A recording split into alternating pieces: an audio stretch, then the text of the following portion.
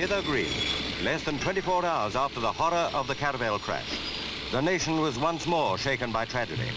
Here in the early light of day could be seen the full extent of the train crash, which claimed 55 lives.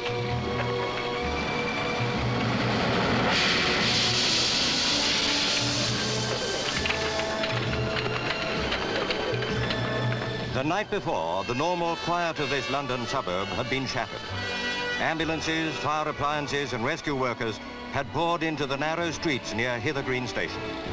The Hastings-Charing Cross Express crash was a bad one. The death toll mounted. At least 139 were injured, some seriously. The dreaded task of finding victims went on non-stop throughout the night.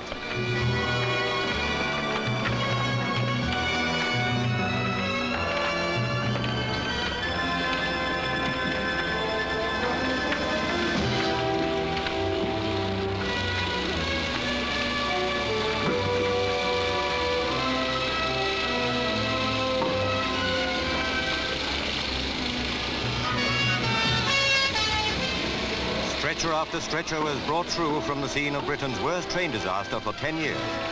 For some, there was nothing that could be done. When the express left the rails, it was traveling at high speed, normal on this stretch of line.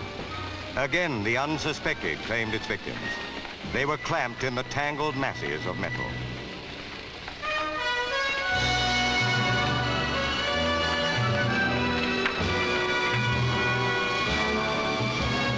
When day came, the red-rimmed eyes of the rescue workers told as much of the harrowing story as the wreckage itself.